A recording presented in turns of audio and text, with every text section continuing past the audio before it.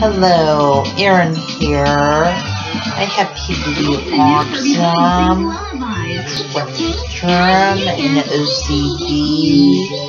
Also, I am mentally disabled and have learning disabilities.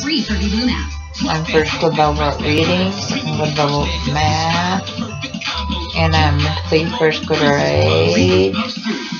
Also, because of medications I take for my mental disabilities, I have a rough heartbeat, but I take medications for my rough heartbeat.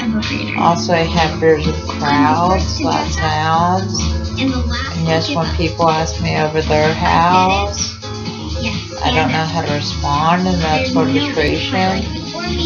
Also, it's hard for me to interact with others.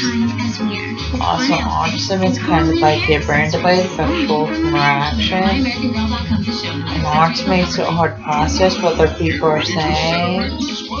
Also, autism makes it hard to process other people, hugging, kissing. And autism makes it hard to process other people holding hands.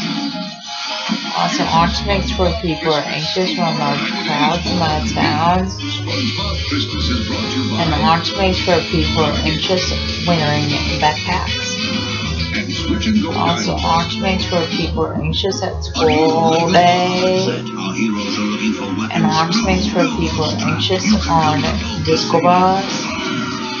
Also, autism makes where people are anxious when fire alarms go off at school. And autism makes where people are anxious eating lunch in the school cafeteria.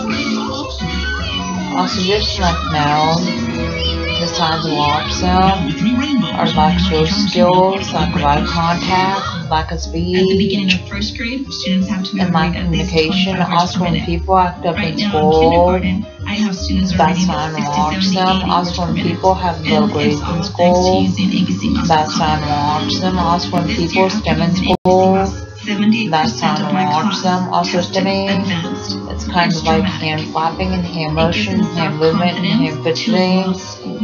And people with autism STEM in school classrooms and STEM walking out the school classrooms. Please subscribe, rate, and comment.